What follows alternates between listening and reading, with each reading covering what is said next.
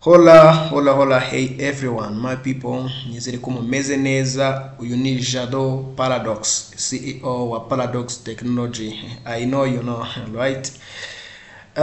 Nizere ko mumeze neza hano muri hose, nizere ko mutangiye ukwezi mumeze neza. Imana ibamere amafaranga muri uku kwezi n'imigisha myinshi cyane. Nizere ko ibintu byose birimo biragenda neza. Sasa nkuko ashize iminsi rwose mfite inama nyinshi abantu barimo barangira yo gukora channel kubyo nazajya ncishaho utuntu dukora tumwe muri Paradox Technologies, tukaba twafasha abantu kuba bakwikemura utubazo twa mashini yabo batiriwe bajya kwishyura amafaranga menshi cyangwa se kujya kureba umuntu bagatakaza umwanya. Niyo mpamvu rero iyo idea nayifatiye hejuru inama n'abandi bantu babakuru arambwira ati kora channel tuzagushyigikira. Nizeye neza ko muzanshyigikira, Imana ibamere umugisha. Ndabibona urukundo rwanyu murimo murabinyereka everywhere ko nkwiriye kubikora kandi mukanshyigikira. Imana ibamere umugisha. Sasa iyi ni channel twakoze rero, iyi ni channel twakoze, ni channel twakoze yitwa Paradox Teck. Murakora subscribe, muramfasha rwose dukore subscribe, musharinge zino video ndimo ndagenda nshyiraho, ndetse munakore comment, munatubwire muri comment ikintu buri muntu wese yumva umuntu yakora muri video ikurikiraho. Uko tuzajya tujya gukora video tuzajya tugendera kuri video mwatubwiye twabakorera. Ibintu byari byose tuzajya tubikora, ikintu cyari cyo cyose kijyanye na computer, kijyanye na telefoni, tuzajya dukora video igihandoringa, yaba ari ikibazo, yaba ari aga settings, yaba ari akantu kose ko kwandoringa kuri computer, yaba ari hardware na software, everything tuzajya tubahereza kandi nkuko mwabidusabye tudatinze tutanatindiganye. Sasa nizere ko mubyumva neza nk'ibisanzwe. Aka kanya rero this is the first video ngiye kubakorera aka kanya kugira ngo bamwe muri mwe mujye mukoresha mashini inagaragara neza. Ni customization ya mashini rero, ni muri setting, ushobora gusettinga mashini yawe ikagaragara neza. Reka dutangire.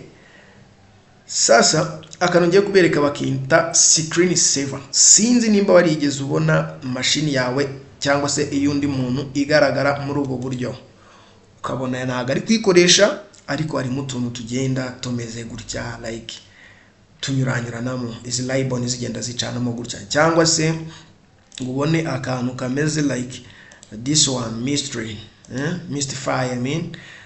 mystify zigenda zicamo gutya. Urabona ko ari utuntu twiza mashini yawe utari kwikoresha iparitse ahantu aho kugira ngo sleeping hakaba harimo utuntu nk'utu. Urabona ko ni utuntu twiza.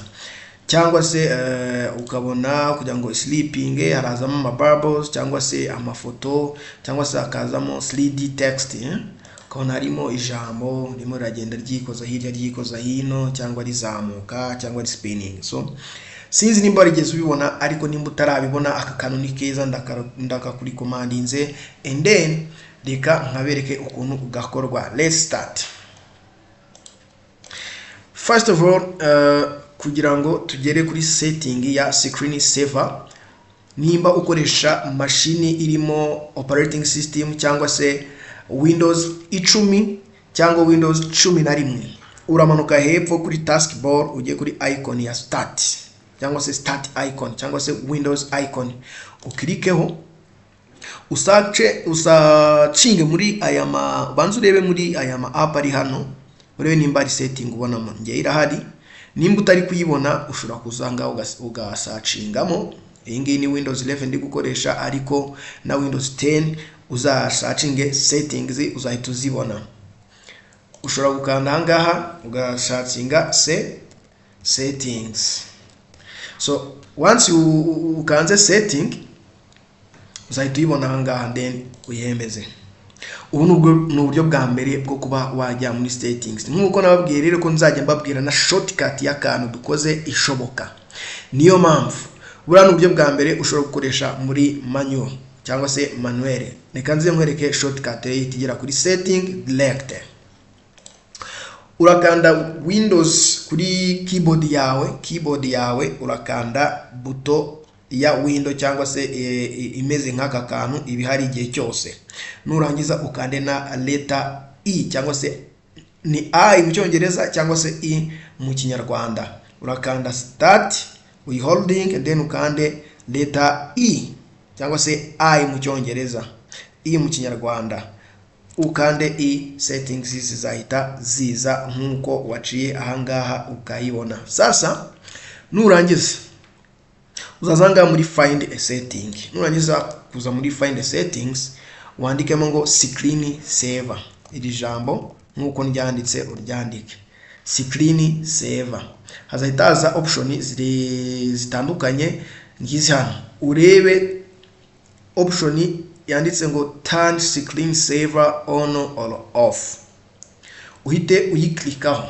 Nurangiza kuyiklikaho bazaguhereza ka window kameze nka gutya.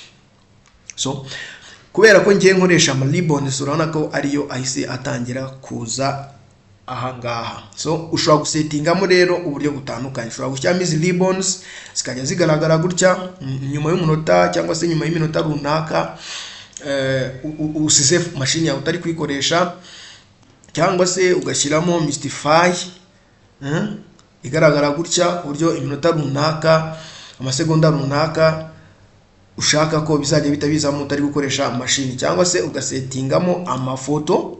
Ushobora gushyira hano mu ifoto and then nayo ku buryo amafoto azajya agenda yidisplayinga uko iminota igenda iza mu gihe utari gukoresha screen yawe. Cyangwa se ukaza ugahitamo 3D text. 3D text ku buryo ashobora kuzamo text iri kugenda yigira itya cyangwa se spinninga Sasa reka ngiye nkwereka uburyo wahita settinga ribbons cyangwa mystify. So ribbons uraza ngaha kuri option ya ribbons ushyiramo ribbons and then nurangiza gushyiramo ribbons uze uselectinge iminota. Iyi minota ivuze iki? Nubwo nimba urangije gukoresha machine yawe ukabuyiretse urasetinga ni gihe kingana iki cyangwa ni minota ingahe ntari gukoresha machine yanjye, izi ribbons zanjye zizahita ziza muri screen.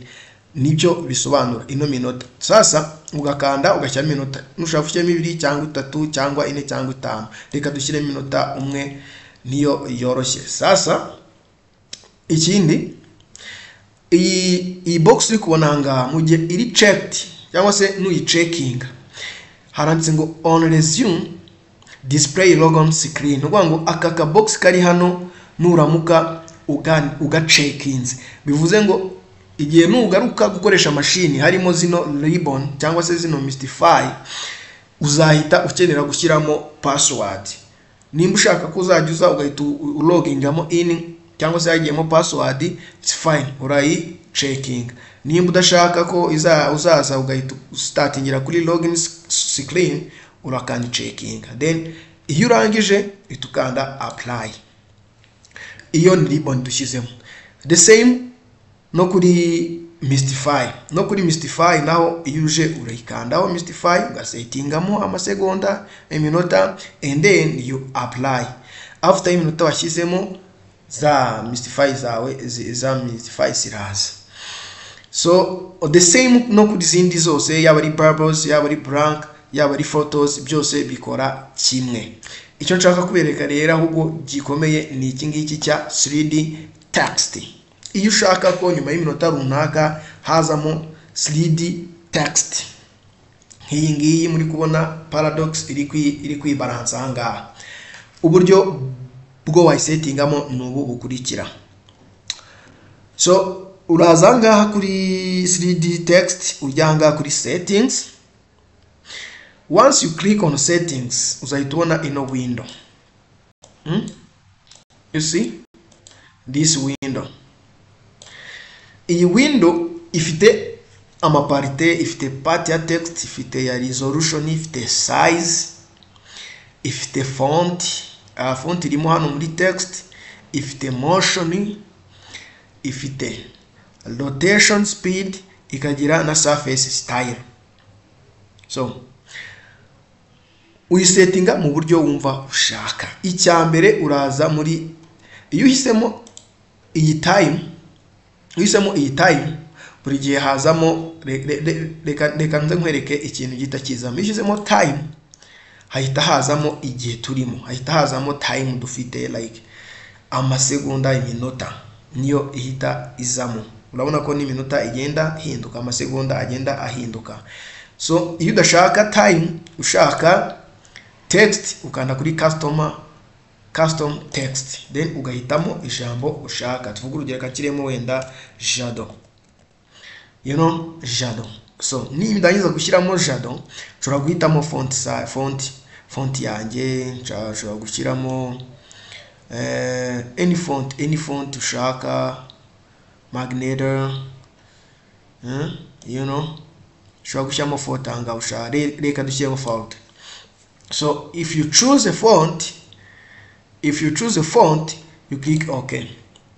After clicking OK, uhita uzanga kuri ino side yo hirya yanditseho resolution and size. Resolution ushobora kuyigabanya cyangwa se ukayongera, like ushobora kuyigira high cyangwa low. It's fine. It depends on how you want your things to be. So akenshi wagira high iyo ufite machine igaragaza neza, ifite screen nzima na graphics nziza, ushyira kuri high. Then size urumva ni ingano ya magambo wanditse. So urayigira large cyangwa yagire small. Reka tuyagire large, sibyo? Reka tuyagire large. So then reka twapplying turebe what change, sibyo? Katurebe change. Then if you do this, you see rya jambo ryaje like gutya. Nyuma y'iminota runaka ni ijambo rizajya rizamo. So you see that motion, kuri kubona iyo motion kugenda gutyo nka siso cyangwa umukasi uri kwikaraga. So that's the first motion. So reka tugende no turebe mu yandi ma motion dushobora kugira ute gushyiramo. Go back to settings, then uze kuri motion cyangwa rotation type, and the rotation speed yo twayigize na 75, and then reka turebe izindi motion. So hano motion ya mbere irimo ni spin, ya kabiri ni siso, ya gatatu ni wombo, ya kane ni tambo. So iyi none yishyizemo none bigaragaza ko nta motion kino kintu kiri buze kugira. You can say okay, then you go to preview. Urabona ko nta motion ya rotation, na rotation motion ihari, ni transition gusa. Is transition cyangwa linear motion gusa igenda igaruka. So reka turebe iyi ikurikiyeho, motion ikurikiyeho ni spin. Let's test spin. So you see the spin nukwikaraga, irikaraga paka kugeza ugarutse ugiye gukoresha machine. Just iyo ukanze kuri any button cyangwa se ugakora kuri touchpad bihita bivamo nta ngo hashira iminota runaka utari gukoresha machine bigahita bizamo, then bivamo ari ukongeye gukoresha machine just as you click on any button or you touch on touchpad. So katusubira turebe indi rotation type. Season ya indi aririmo bwa mbere, iyi ngiyi gutya kagenda nk'umukasi, and then we go to the wobble. So wobble, you see how it is moving, genda yikaraga yinyonga, iyo ngo ni wobble. So ufite amahitamo nyine yo guhitamo any motion ushaka. Katurebe indi ikurikiyeho tumble yanyu. Then this one nayo urabona ko igenda like yizengurutsa amagambo acudama yongera yicurukura. This is the fourth motion. So you see ufite guhitamo nyine iyo waba ushaka. Then once you come here in settings, urabona indi section ya surface style. Iyi surface style tugaragariza uburyo ki irajambo ryacu rizajya rigaragara. Cyambere harimo solid color. Iyo ugize gutya hazamo ikara machine yihitiyemo, ariko ugiye muri custom color uba wemerewe kuba wacuzinga ibara. Reka tuze ducuzinga ibara wenda risa gute nk'umutuku, like umutuku. Then when you click OK, then you click OK again, here you see ijambo ryacu ryaje risa umutuku. So let's go to gerageza indi option hano texture. So usually kuri texture ushobora gukanda texture ukajya kuri custom texture, then ugachuzinga texture. Ibi ngibi bisaba iyo wafashe texture yawe warayidownloadinze online cyangwa se warayikoze by Photoshop n'ibindi, then ukayisavinga. Ariko ahangaha kubera ko ni bitmap, actually ni bitmap ushyiramo, ariko mu gihe twebwe tutayifite, let's leave it. Ushobora gukoresha ibishobotse, ibidashoboka ba ubiretse. So reflection, then nanga ufite ubushobozi bwo guhitamo reflection zawe whatever waba wakoze kuri bitmap cyangwa se wasavinze muri Photoshop no muri Illustrator n'andi ma software yakora ama bitmap. So let's choose our solid color niyo yoroshye, and then you choose color, you choose whatever, if you want this color, if you want this, whatever color you want, you click OK, and then you click OK again. So after doing all settings, you waselectinze iminota iri bumare, machine yawe idakora igahitizamo ino preview like this, you apply, you click on apply button, and then after you click OK. So after clicking OK, I assure you all settings done. You can wait just 1 minute or iminota washyizemo, then za mystery cyangwa se ya screen saver ya wasetinze ikazamo. So ciao ni Shadow Paradox nkuko mubizi, CEO wa Paradox Technologies. Cyo mbasaba nukumura subscribe, mugasharinga, mukajya muri comment mukambwira utundi tuntu nabafasha muri computer.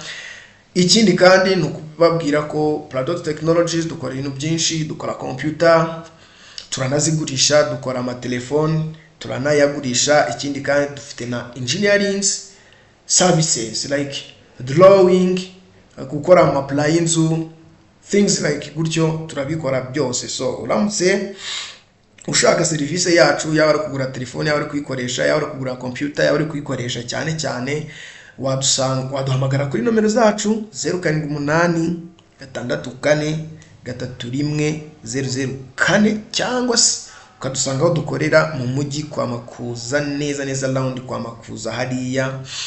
Uhageze kwa Makuza ahita uhamagara izo nomero mubwiye, nkahita nkureba anytime wazira igihe cyose. Ciao murakoze, Imana ibarinde. Yeah.